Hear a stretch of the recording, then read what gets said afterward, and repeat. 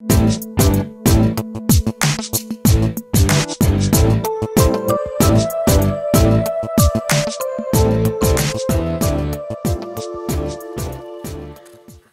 morning, everybody. Welcome to my creative time with Emma.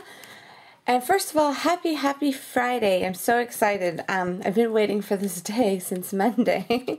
It's been one of those crazy busy weeks, but I'm so excited it's over. Looking forward to the weekend, have lots going on. But anyways, I have a really quick, super short video for you today. Okay, so anyways, I'm just going to show you really quickly what I use for my card today. I use the stitched file folder and index card dies.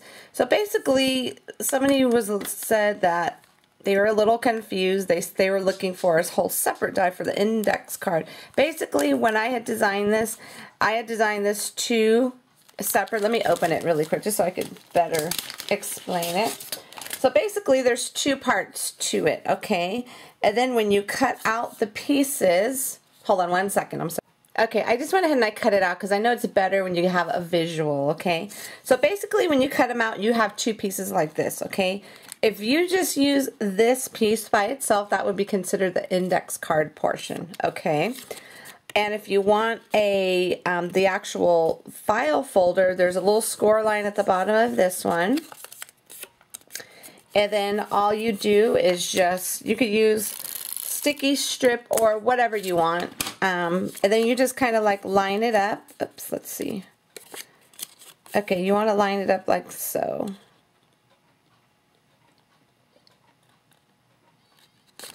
Just like that. And then I always just kind of just take my bone folder just to kind of just do another little crease there, just so it could look like a cute little folder.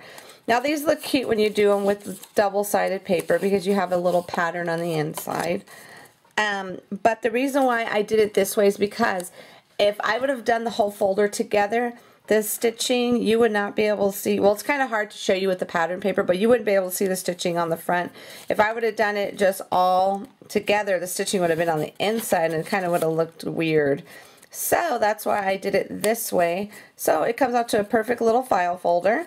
Or you just use that one piece and use it as a little index. The little index file, or, you know, is that what it's called? Yeah, the little index card, I should say.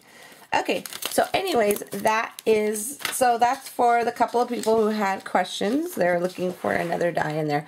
That's basically what it is. Okay, then I use You Are Here stamp set, and I just use that little I stamped that little arrow right there. And then I used my favorite Treasured Moments, and the sentiment I used was Let's Promise to Always Be Friends. The paper I use, this is just some older paper. I believe it was from last year, but it's still my favorite because these are all of my favorite. This reminds me of my craft room. These are all of my favorite colors together, and it's a really cute set, and I am positive they still have this available, you know, everywhere. So anyways, this is just from Authentique, and this is the collection called Celebrate, okay? And then I just used some twine here from Liz's Paper Loft Boutique. So here goes my super simple card for you today. All the papers from that pack, and I actually, instead of using this as file folders this time, I wanted to make a card on how to use it as the little index cards. So what I did was I cut out two index cards, and all I did, because I only designed this to go one little tab, okay? So I figured to get a separate tab to make it look like a faux file card if they're in order, all I did was I cut out a second one. I'm not sure if you could tell or not, but I cut out a second one and I trimmed it down, and then all I did was I just moved it to the right so it could look like there's a couple of little files there. And then I stamped the little girls. Oh, wait a minute. You know what? Actually, I did use one more set. I sure did. I used my favorite in the whole wide world, We Are Family, and I stamped that little girl twice, okay?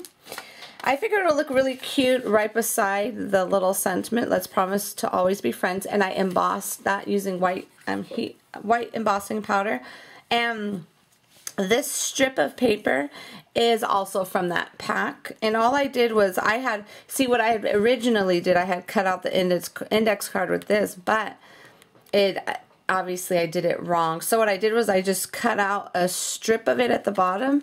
So this way you could see the stitching along the bottom as well. So I just like cut it and then trimmed it down, and I just went ahead and used that as a border for the bottom of my index card, and then just threw my twine there with a simple little bow. And that's about it. Easy peasy. So that's it, everybody. So I'm not sure if you heard or not, but probably my YouTube followers have not heard. I am having a mini back to school sale this weekend only. If you use the code back to school, all in capital letters, you will receive 20% off your order. Now keep in mind, for this time, usually I do pre-orders on stuff that's not on stock, but this time the sale is only for in-stock items only, and there will be no pre-orders. Okay, so sale actually starts right now. And it's on right now all the way till Sunday, and it will end at Sunday at midnight at Pacific Standard Time. Okay, everybody? So thank you so much for tuning in. Have a fabulous weekend, everybody. And one more thing I want to say, I'm working on the new release, and it is fabulous. That's all I have to say. I'm so excited. It's been in the works for a little bit. I just wanted to make sure it was perfect. I'm so excited. I cannot wait to share it with you. So that's coming up pretty soon. So just go ahead and just keep a lookout on my blog at www.creativetimeforme.com for more information. Okay, everybody. Thank you so much. Have a good weekend, and I will see you back here on Monday morning. Bye-bye.